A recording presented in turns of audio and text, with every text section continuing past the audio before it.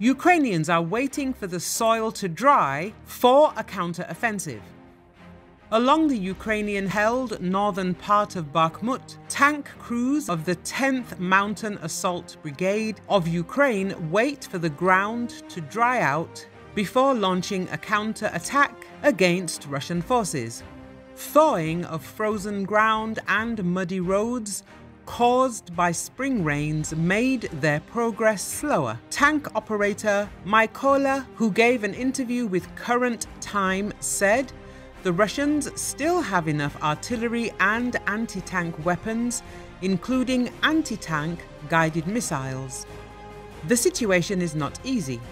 It's hard to work when it's raining, as it is now.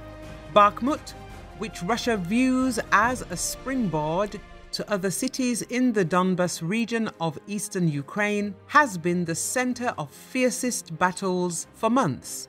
The battles in the area are divided into two parts: street battles within the city, battles in fields and villages in the northwest and southwest, where Russian forces are trying to encircle Ukrainian soldiers.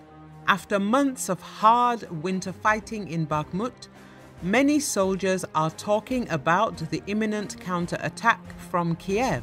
It is not known when, where and how Kiev will launch the strike.